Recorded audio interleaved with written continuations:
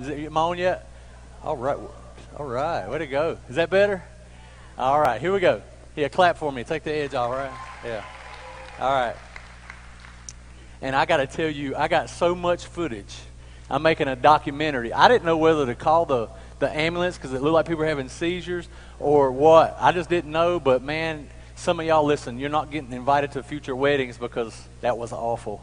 Okay? So just stop dancing. But it was good. Our student pastor's on his honeymoon, which means they're doing a lot of holding hands and eating breakfast, stuff like that. So they're having a good time. We just need for them to rest because they really bust their tail. It's a lot of what we do. It's because of them, and they do such a great job. We're in a sermon series that we've nicknamed Gravity. We like to do that. We like to nickname sermon series because it draws people in, and we kind of stick to a theme. And the theme of Gravity is this: it's understood that we all come in here limping. We all come in here with a weight, and it's different from everybody's. And sometimes we think ours is so different from other people's. But no matter what that weight is, it's such a burden. It can really weigh us down. It can keep us from doing what God's called us to do or be in a relationship with Him. And God, what He does, and we're seeing over and over in Scripture, is that His love defies gravity. He loves those moments where He can come in, and that's what He does. He gets glory from our situations and our circumstances. So that's where we are today. And I just want to say something. God just won't let me read something. He's always got to illustrate it in my life. And a lot of times I get kind of tired of that. But He's doing a good work in me, probably like He's doing in you when you read His Word. I had to run to Bilo the other day, and I'm getting where I don't like to go out in public because I love talking to people, but like 5 in a row for 20 minutes apiece, I can't do that all the time. So it's easier if I just go out of town and then go to the grocery store and drive back sometimes. But I saw somebody I hadn't seen since probably the 8th or 9th grade, and it was a female, and it was nice to see her. It was a nice little reunion. But she reminded me of a situation, one of my first experiences of thinking back and really having grace illustrated in my life. She was quick to remind me of this situation, if you know people like that. I was probably in the 8th grade or so. Like, you know where it is with your voices, sounds like Shaggy or Scooby or one of them. And man, I just knew that being invited to this birthday party, this friend of mine, was going to be an awesome event. It's kind of like a prom for people that might be a little bit older. It's like, man, I can't wait for this. I taught my mom, we didn't have a lot of money, but I taught her to buy me a turtleneck, if y'all remember those. And I had a turtleneck, and it had stripes on it. And I borrowed my friend's gold chain. You remember the herringbone? Those will probably come back. Some of y'all still got them on. I'm sorry. You're bringing them back. But remember Sebagos? You remember the Sebagos? Yeah. And the braided belt that hung way down. That was me. You know what I'm saying? I did it way too long after that, but I won't go back. But I even had so much. I caught wind that this guy's sister was going to definitely be there. And that's what all this was for.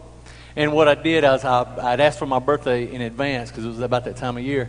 I said, I overheard her telling somebody that she liked Drakkar. Remember the cologne Drakkar you buy in a gas station? Well, back then it was kind of big, and it was about $10 more for the spray part, so I had to get the kind you do like this, So I thought I'll wear plenty of that. I got all my ducks in a row. I got my mustache was pumping, a little thin mustache, like she drew it on.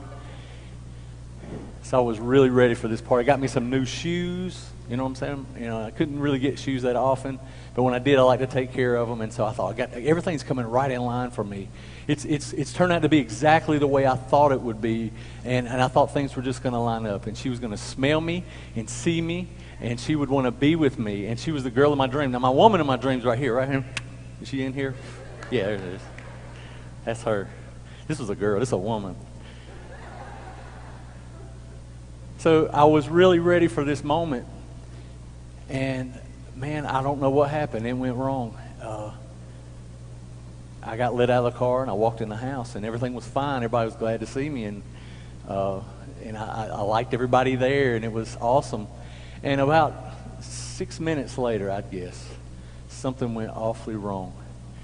And if you know what I'm talking about, somebody did a shoe check. Who's got poop on their shoes? Oh my God, are you serious? I just knew it wasn't me. These were new, and I'm looking right. I'm smelling good.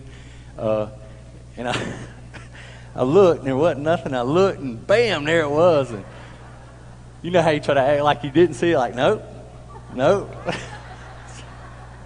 By that time, I don't know if y'all are alive in the very late 80s, but I don't know what was going on either with houses. The carpets were everywhere. There's no carpet in our house except maybe like an area rug. I know houses still do. I'm sorry. But even back then, my house, so I can say that, you know what I'm saying, where you can say it if it applies to you, yeah, is we even had carpet in the kitchen. You know what I'm saying? So that's gross, isn't it? But this carpet, man, the walls were carpet. I don't know, but everywhere was carpet. There was doo-doo everywhere, everywhere. I had tracked it everywhere. And, man, I don't know if you've been there, especially at that age, man. When they found out it was my shoes, it was over. It was over. All of what I expected to be. And, man, people just don't want to be around you when you got poop on your shoes, or if you were the feller, you know what I'm saying? So I never forget. And I was supposed to not only go to the party but spend the night. And I remember calling my mom, and I was probably tearing up. But the guy and girl, their mom, found out it was me. I guess she saw how bad I was hurting. She saw how bad it upset me that I wasn't expecting this, and that people actually went away from me. They didn't want to connect with me. I felt like a leper, okay? And she did an amazing thing. She took my shoes. She told me it was okay, and she took my shoes and made them just brand new because they were brand new. They're so new I could have took them back to the store and they wouldn't have known the difference before the poop.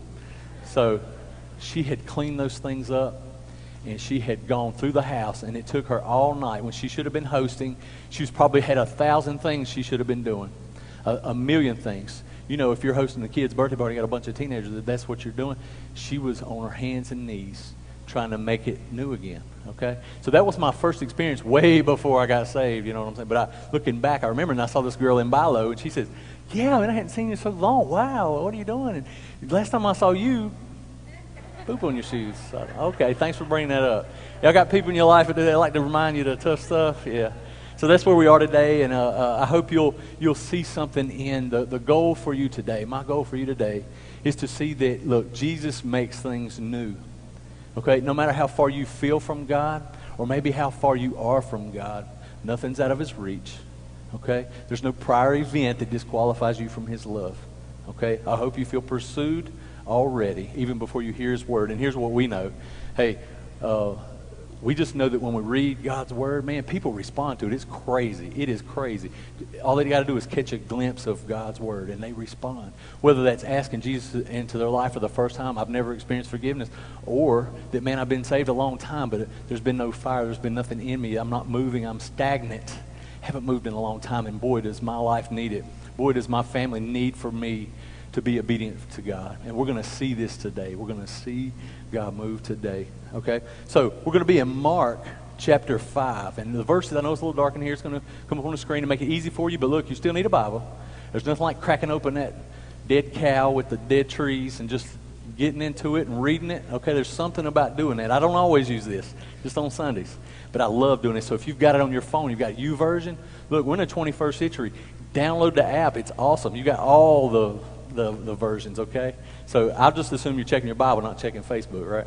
So we're going to be in Mark chapter 5.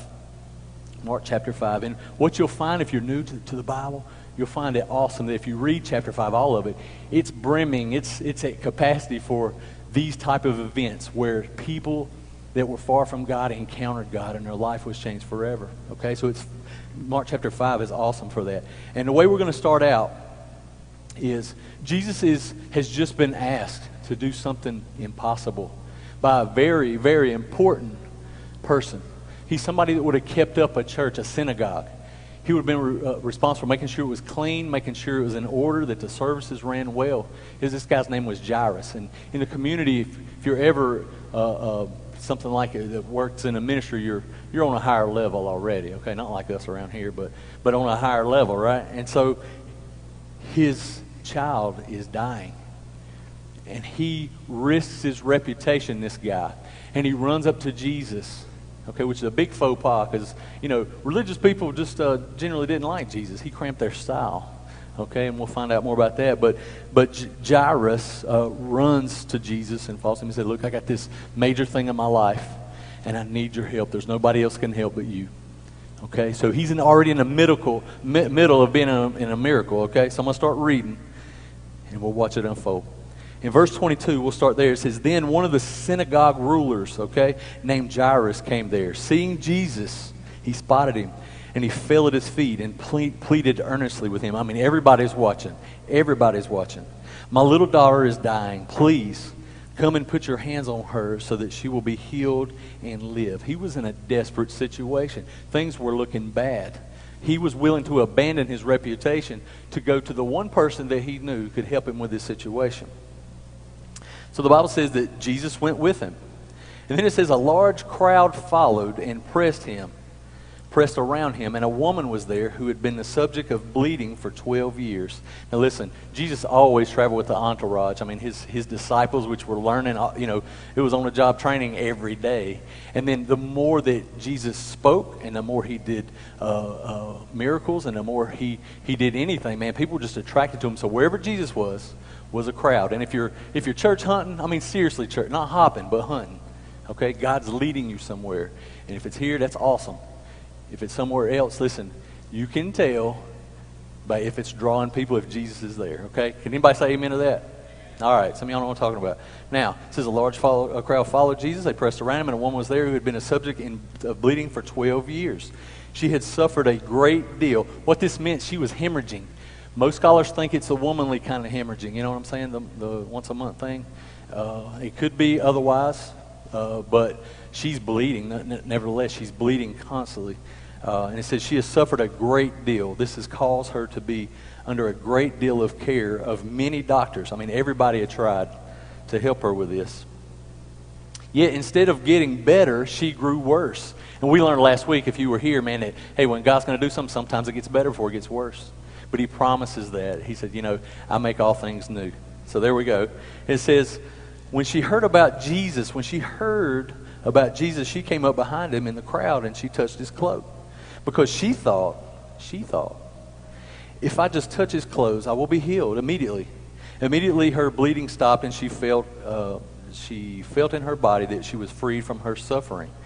At once Jesus realized that power had gone out from him. He turned around to the crowd and asked, who touched my clothes? You see people crowding against you, don't you, Jesus? And his disciple answered, and yet you can ask, who touched me? They're kind of getting smart with Jesus. Look, you just don't get smart with Jesus, okay? And he says, but Jesus kept looking around to see who had done it. Then the woman, knowing what had happened to her, came and fell at his feet, and trembling with fear, told him the whole truth. She told him everything. She confessed to him and told him everything that she had felt and what was going on. And he said to her, daughter, your faith has healed you. Go in peace and be freed from your suffering. Isn't that awesome? Okay, we're going to look at that. We're going to kind of dive in. We're just going to dissect it and see what this means. Okay, so we can see how it applies to your life and it applies to the life of other people. First of all, Jairus is a big deal. And a big deal guy in the community, very important. Sometimes we feel that our situation isn't that important. Okay, especially considering all that God's got to do with other people. But we see that Jesus can't be interrupted. He is not interrupted with what's important to you because what's important to you is important to him. If it's way in heaven in your heart, he wants you to interrupt him if that's what you think it is. Okay?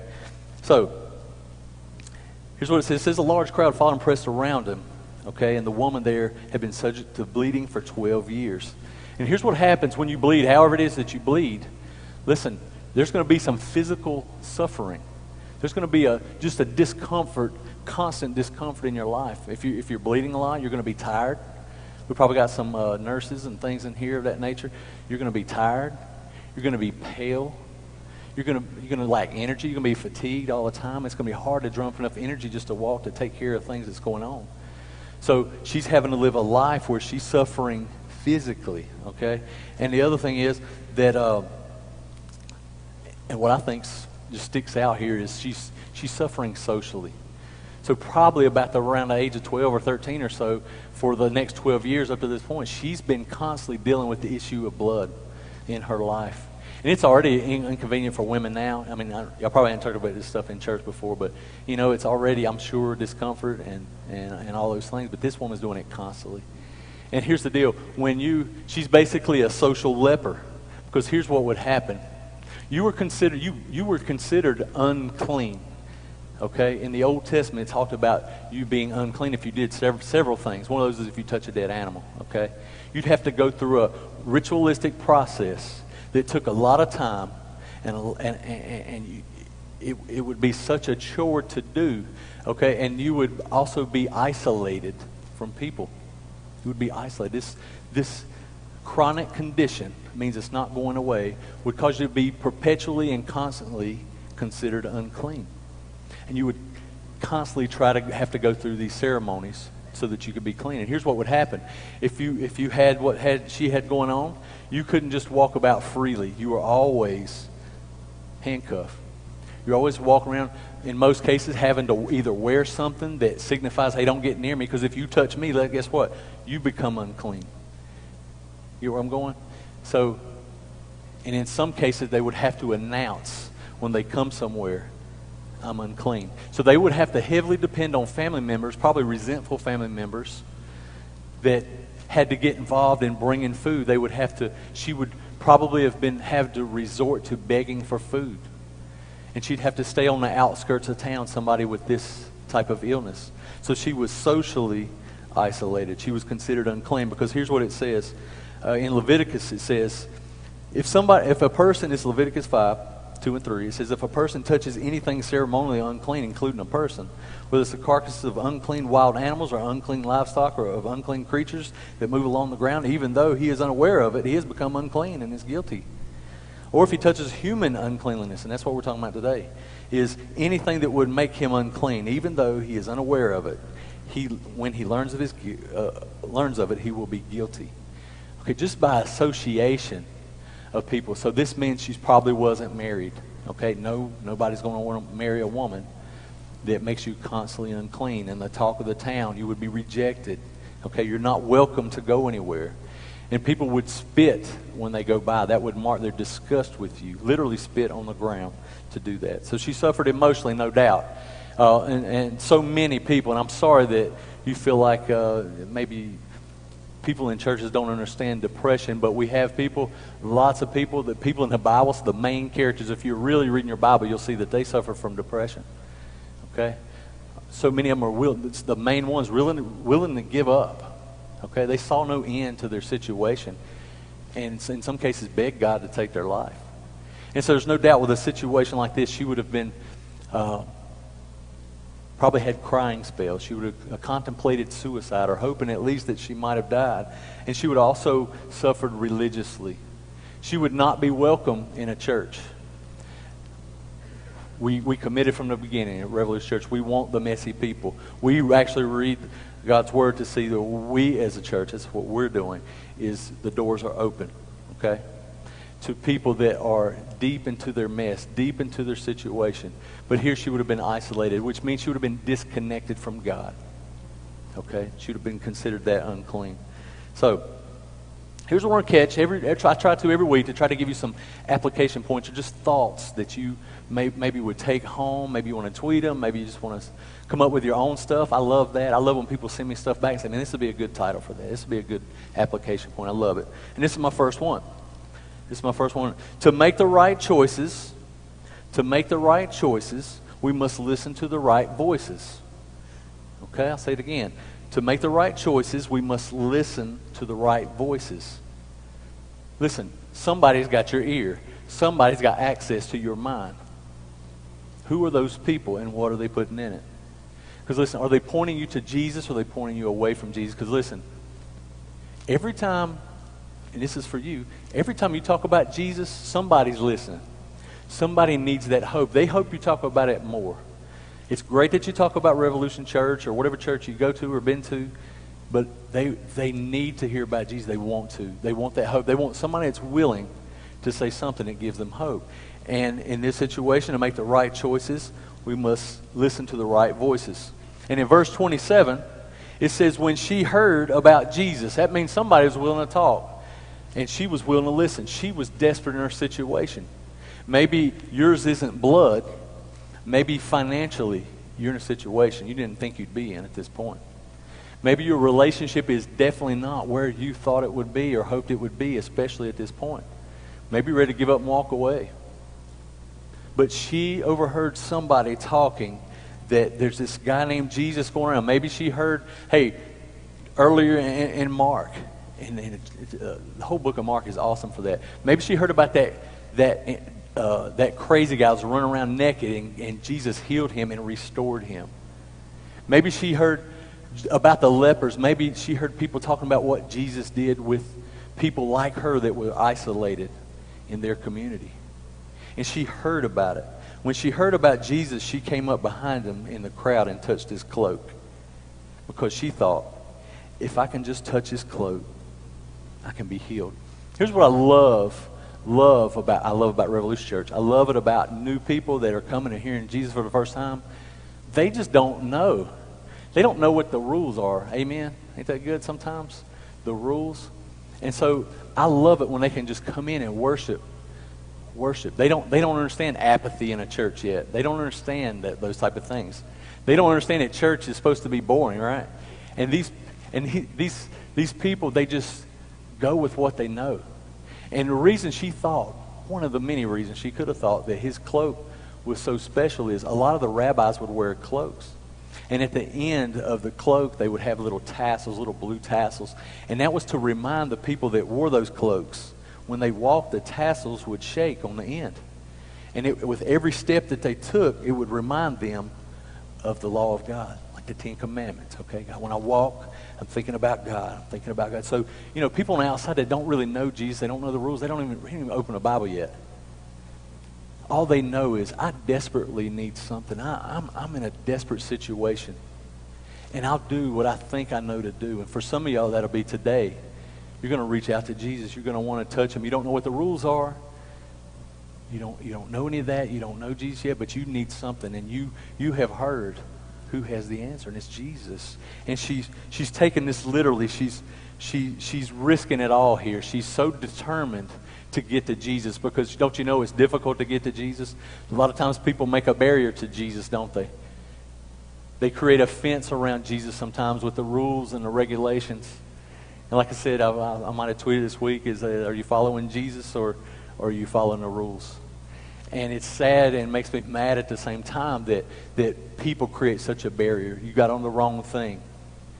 That's not how we do this. This is not the way it's done. When Jesus just wants us to be so desperate that we come to him. And I've yet to see him reject anybody. I've read the whole Bible. I don't understand it all. But one thing for sure is Jesus doesn't reject. I love that. So she's risking public humiliation here. She could get stoned for this. Somebody that would purposefully and intentionally infect and make other people unclean. She knew that that's what the risk was. So she thought, if I could just sneak in and touch Jesus, maybe there's something that would happen. Okay? And here's what I know. I know about church, and I want you, if you're trying to follow Jesus, you're dipping your toes in this whole Jesus thing, and you're trying to figure out this is right for you. And I'm not talking about the church, I'm talking about Jesus. Sometimes people get it mixed up. They get it twisted. They think that if I can just be near Jesus, if I can just show up, something awesome will happen in my life. If I just show up and sit and leave real quick and never get plugged in, not fully reveal my needs to Jesus. Okay? There's danger in that. This is awesome. What church plant in 2 states has grown this fast that I know of. That's an authentic church plant. It just doesn't happen at this rate in 10 months. Okay? And what happens is people are willing to take that step. They're not just come and spectate. But what I know is if you run the risk, if you're just showing up and not doing everything that God's called you to do, it doesn't last long. It's got about a 3 or 4 week lifespan to it. So she was just going to try to show up and touch Jesus without him really knowing it, okay? So that's where she is. She's running the risk. And here's what Jeremiah 29:13 says. It'll come up on the screen.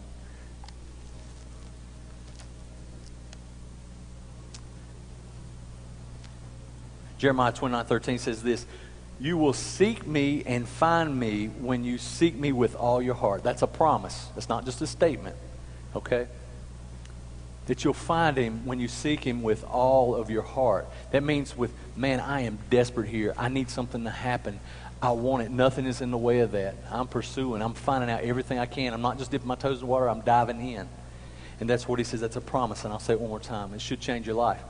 And that means that it says, you will seek me and find me when you seek me with all of your heart. So, here's the next thing I want you to catch is there is power in his presence. There's power in his presence.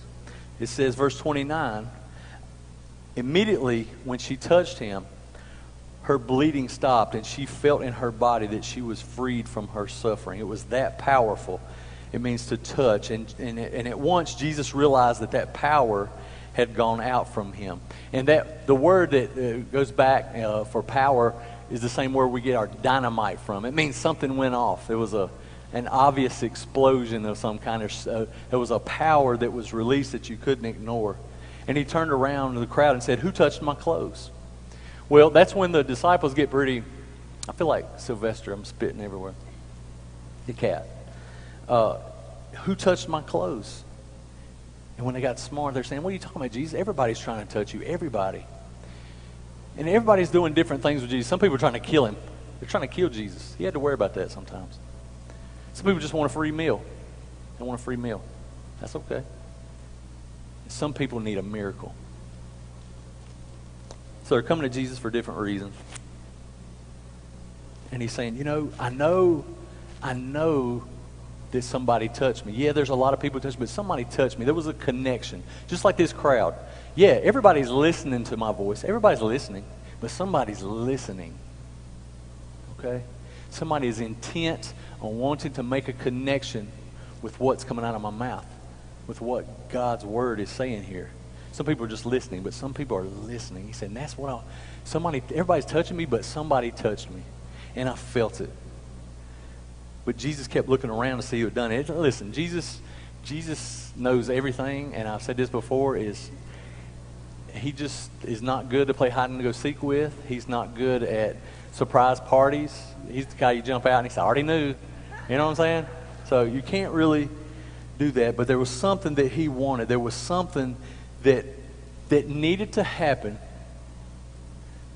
and Jesus allowed it to happen. She was healed. Her bleeding had already stopped. But Jesus wanted more than that. He wanted a face-to-face encounter. He wanted to hear from her. He wanted to hear what the deepest need in her heart was. And some of you limped in here today. You got a pretty smile. But there's something in your life you need that only Jesus can remedy. And he knew that, and he called her, and his goal wasn't to humiliate her. It never is to humiliate. It's to, I just want an encounter with you. I don't want you just to sneak in and pop in and go. I want fellowship with you. I want time with you. I want to know, even when other people don't, they don't want to hear it or can't understand it. I do. I want to be a part of that. And so he did. He said to her this, and I love this, okay? It says, because she's probably too old to be his daughter, probably. Yeah, I would say so, okay? And he said to her daughter, "Your faith has healed you. Go in peace." This is significant. And listen, remember, there's a big crowd around Jesus, so everybody's hearing it. So he's not just talking to her. Everybody's hearing what Jesus is about. This increases the pressure on Jesus. And remember, Jesus is on his way to do a miracle. Jesus also knows that he's going to be nailed to a cross. He knows for those 3.5 years, probably before, that I'm doing all these things for people, so you are not an inconvenience to him. And he's on his way to at least 2 things. He's in the middle of one and he's going to one, but he still has time to stop and respond to your deepest need. I love it. He calls her daughter in front of everybody. What that means is, I'm welcome. You've been isolated from people, right? You remember my little story earlier? Okay, you've been isolated from people, but I call you mine. You are my daughter. Okay, that is scandalous. Jesus has a scandalous love for you. That means it gets him in trouble.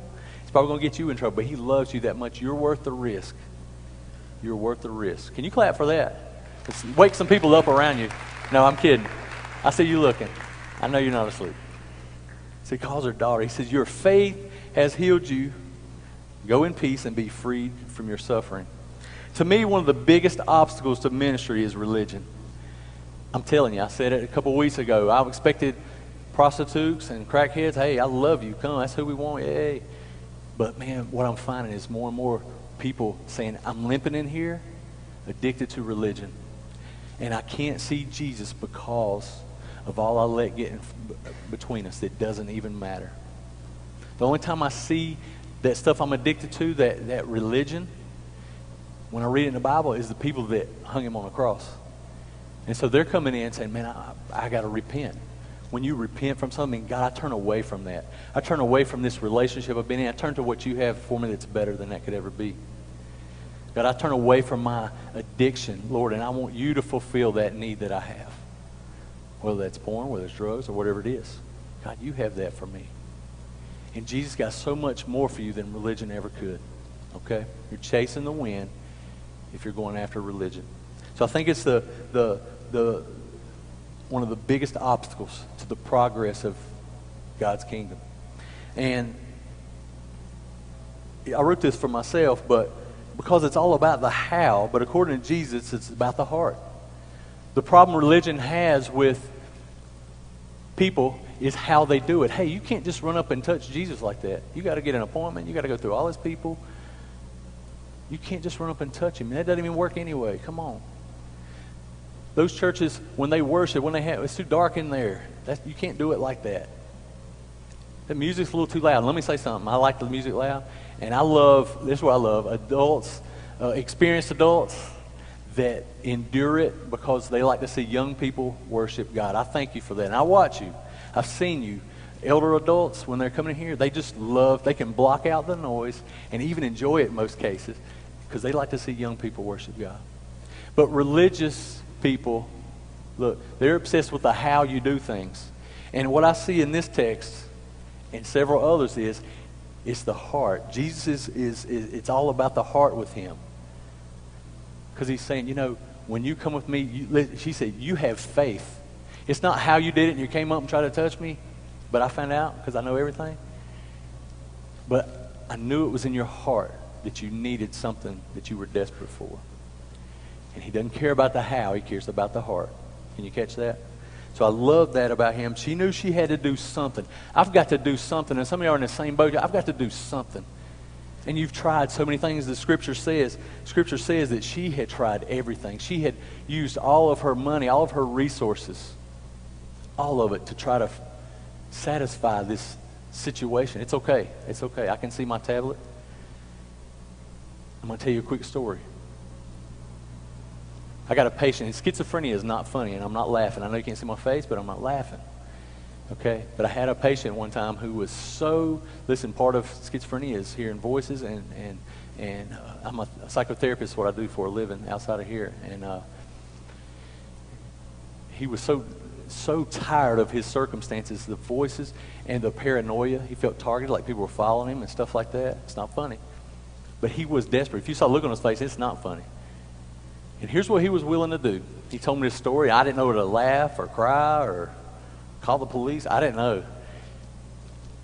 I said, well, in his name, and he's not from here, you wouldn't know him. He says that it was a cat, a black cat, that he made friends with and was feeding. He liked the cat. But his grandmother lived in lower Alabama, New Orleans area, and a lot of folks down there are into voodoo, witchcraft stuff, spells. That stuff's real. I mean, there's people really doing that. And he went on the internet, okay, and he found a spell that was going to make him invisible. And he was that desperate, and it wasn't funny, but it was going to make him invisible so people couldn't follow him and keep track of him and take notes on him and stuff like that. He took a cat, and the spell called for him to boil some water. I said, boil some water? He said, yeah. He said, you put the cat in the boiling water, okay, and on the morning it kills them. Okay, it's not me doing this. Don't be mad at me. This is okay. And it separates the fur and loosens everything up, and you're supposed to take the bone out, one of the bones, it's a specific bone, and put it in your mouth, and it makes you invisible. Well, the kind of funny part of it was he tried to do it in the oven. I don't know how you boil water in the oven, but he did it, but the cat made too much noise and this and that and the other, but he finally did it. Well, apparently he finally did it, and I said, well, what's his name? I said, did it work? And he said, no. I said, why do you think? He said, well, I think I used the wrong bone. That's what he said. I was like, no, man, no. So my whole point of that is saying, dang, man, this dude was desperate. He said, I felt really, really guilty because I fed the cat. I made it feel like I was his friend. I pet it a lot every day.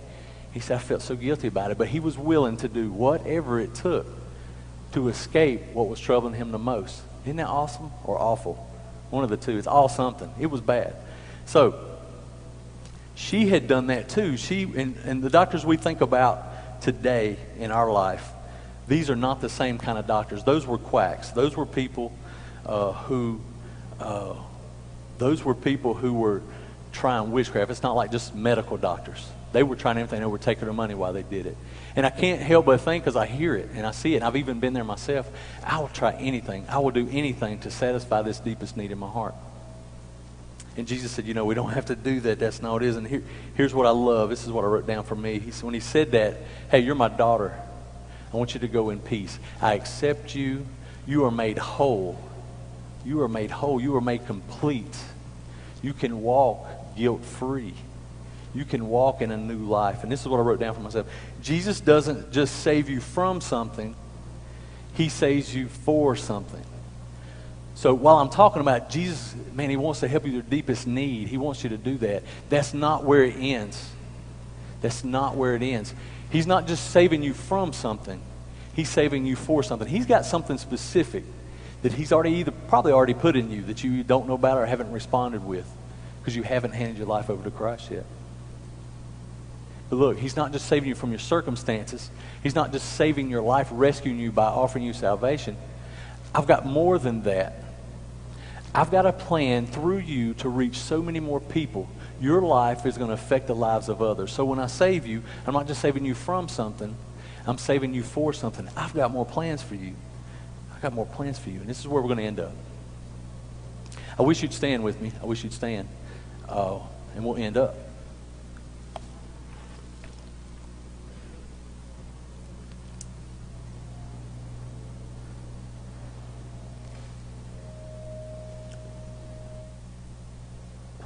Here's what I love about the lady. When Jesus saves you from something, he saves you for something. When you look back at your circumstances, the things that's got you nailed down, chained up, all of those things in a straitjacket, I wonder if she looked back at her circumstances and wondered if the strength was worth the struggle. If she somehow felt prepared because of her circumstances, maybe not now.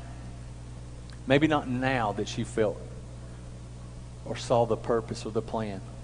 But as she looked back and, hey, don't you think she would have appreciated when Jesus called her daughter that people began to try to connect with her again?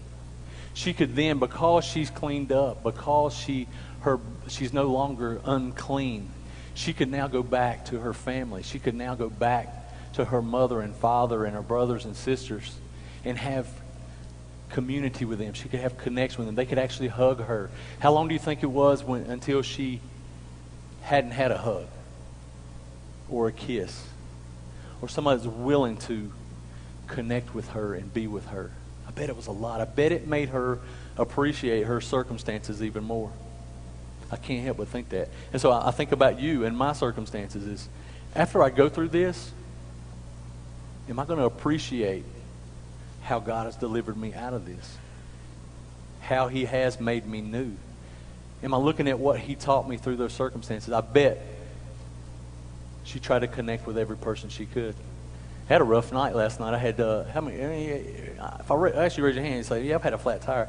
How many of you had two at one time? That was me last night. On the side of the road, 485 and 85, that little split. Man, I'm sitting in the rain.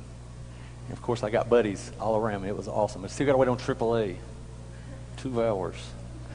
So that now they're Triple B, okay? They got demoted.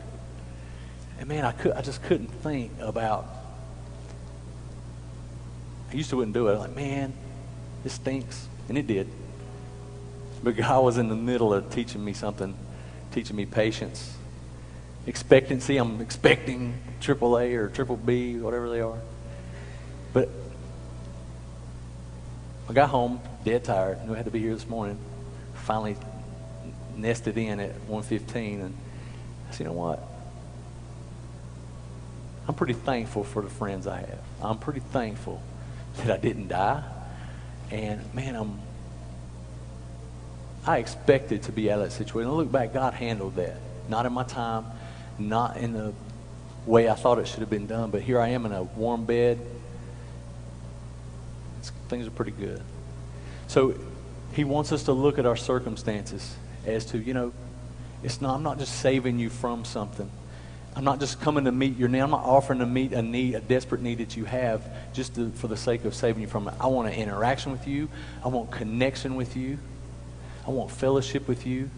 And in that same time, I'm preparing you for more than you can imagine. Some of your growth is stunted in your faith because you were inactive for so long. I don't mean going to church. Not just going to church, but responding to what God called you to do. I've been there. I'm there every once in a while. God wants that with us. And I wrote a few things that, Richard, what do you get from this? What do you learn from this passage? And what have I been teaching you lately? Number one is, no one is untouchable. Some of y'all are on fire, man. You are inviting people every single week. There's not a week that's gone by at this church in the 10 and a half, 11 months that we've been at this that we haven't had visitors. Most churches would kill for that. We're having people responding to the gospel, or responding to God's word.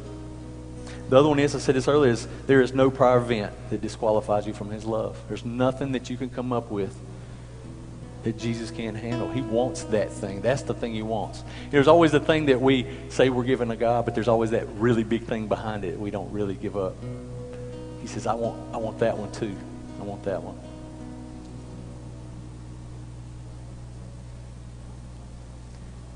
The writer of Mark wants us to see that our condition is not incurable. Same thing. There's a cure for what we have. There's a cure for what's going on in our life.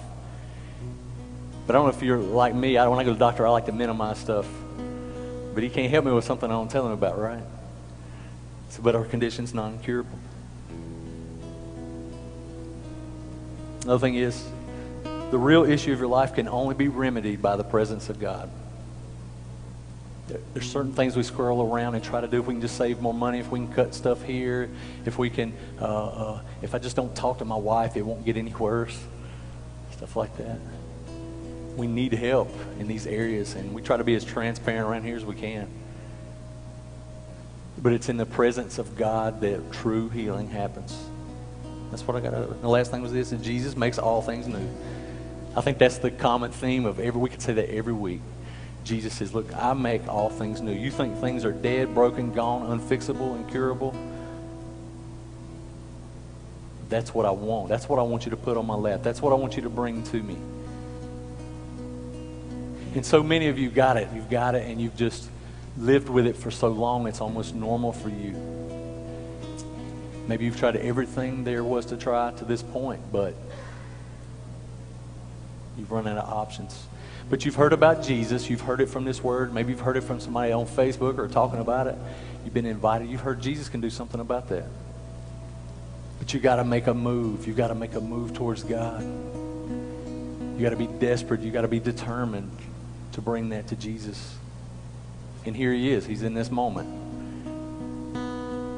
The appropriate response to Jesus is always a response. It's not inactivity. It's not passivity. That's why he tells us to follow him. It's a go. It's a move. It's a get out of where you are. There's a step involved. There's steps involved. She could have been healed. I guess she could have walked away and just not said anything.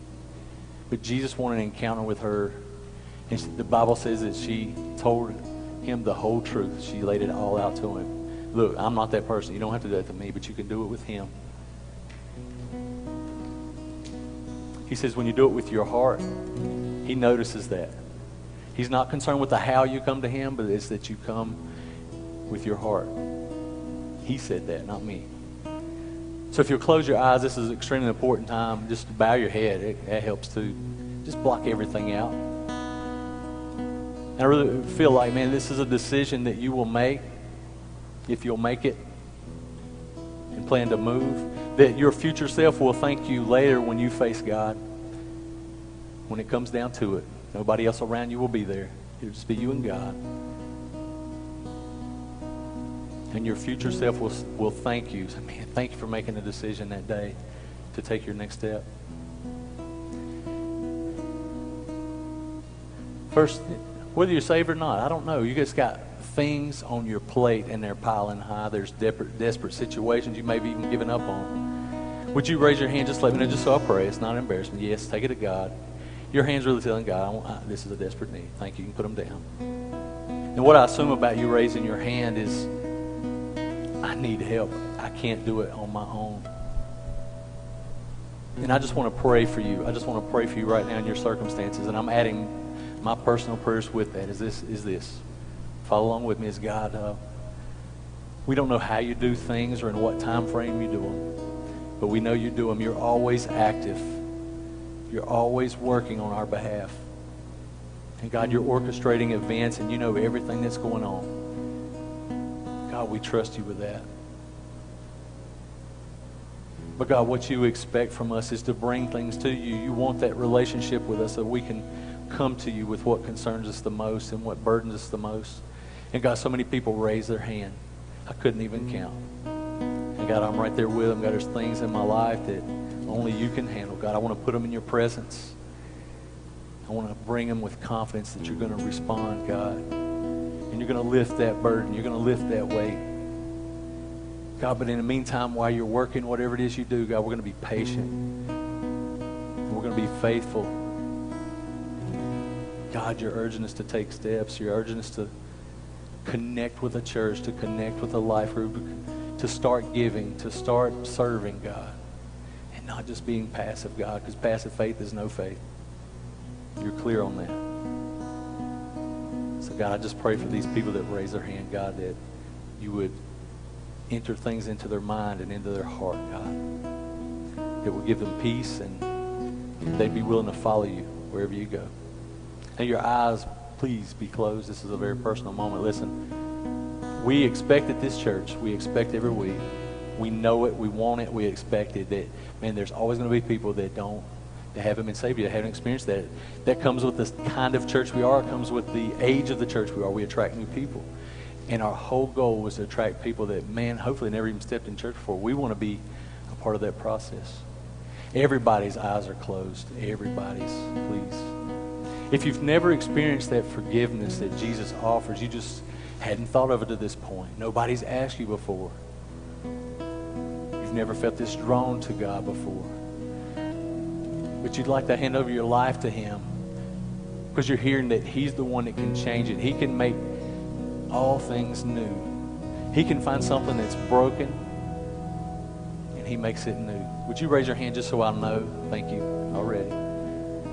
Thank you. Don't fake me out.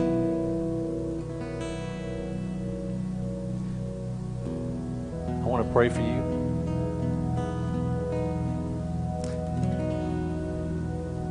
And if you'll follow along and listen to what I'm praying about, maybe your prayer will sound something like this. Father, I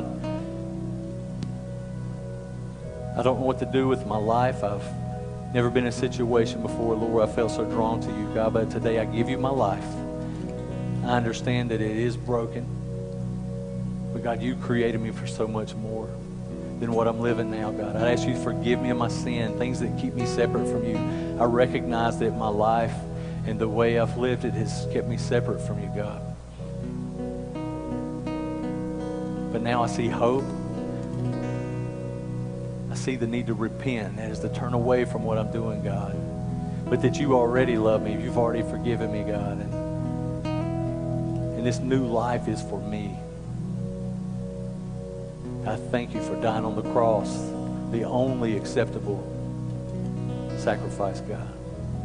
That you died and that you bled and that you rose again, God, to give me hope that you have power over death and life. God, I give you my life today. Give me a step, Lord. Give me the next step, and I'll take it. Thank you for giving me, God. In Jesus' name, amen. Give a hand clap to people that decided to give their life to Christ. That's a big deal. That's a big deal. Listen, we want to celebrate with you. I already know your next step. Jesus said, I know what your next step is. When you see me for who I am and you want to give your life to me, it is to be baptized. The first thing I want you to do is be baptized. Because we figure if we can If we can get you to take that step of baptism, that first step of faith, you're going to take another. You're going to start getting some swag on you, and you're going to want to take another one. You're getting bigger and bolder in your faith, and man, it's just going to erupt. And you're going to help us because this fall, and it's just a couple weeks away, September 9th, any church that's starting a church or planning a church or starting a new campus, they always start. The rule is do it the day after Labor Day, because when people get into their routines of school and work and all the routines. And we know that our window for our next growth is going to be from September the 9th to Thanksgiving. God has resourced us, been very generous to us. And our people has responded to his generosity with their own generosity. And we've been able to make connections in the community, partnerships, so that we can explode during that September 9th to Thanksgiving. We've got things planned, we need you to serve. We want you to serve. We're going to open up opportunity for you to make your life count. God calls us to serve. You're not being faithful if it's a passive faith, okay? And so we just want to plug you in, and we believe so much in it. We think we run some people off, but we think we catch people too. We think we catch them, and they say, man, I know God's calling me to serve. I love that this church is about the community. I love that they're about serving. I'm down with that. We do it, okay? We're all over. So we've got life. I'm going to let Sally explain all that, but we've got a connections table out here. She's going to tell you about it. I can't hype that up enough. You need to stop by. So I won't steal all of Sally's announcements, but I just want to celebrate one more time. People give their life to Christ. All right. I'm going to pray. I'm going to kind of shut my mouth so I can get out of the way so your worship pastor can do what he does, and that's going to lead you into worship. There's something to respond to. Maybe it's hope that you have or a need that you have. He's going to lead you into it. The words will be on the screen. Maybe that's your step. I need to worship. I've been withholding my worship from God. What he's created me for, I haven't been doing. Cause you to worship. Now here's the other big deal. There's going to be some people over here. They've already said, I want to do this. Please put me there. They're going to be on this side of the wall in just a minute. They're going to make their way when we start singing. And there's maybe something that you have a desperate need for. And they're not magical. They just love to pray with people. They believe in prayer because prayer's probably worked in their own life. Okay? And they want that for you as well.